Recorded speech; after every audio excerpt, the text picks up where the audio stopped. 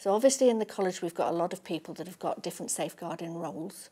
Everybody does safeguarding training, so we all know what our responsibilities are. But there's a lot of things that happen, particularly with young people who spend a lot of their time online, that we wouldn't necessarily see, and the peace of mind that we have is that eSafe sits underneath as a safety net.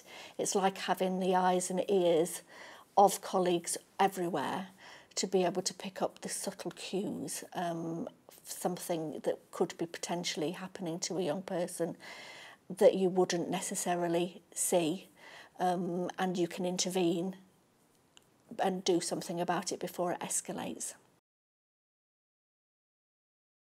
On a day-to-day basis, eSafe sits in the background, it does what it needs to do, and we don't really think too much about it. The impact on the network has been minimal.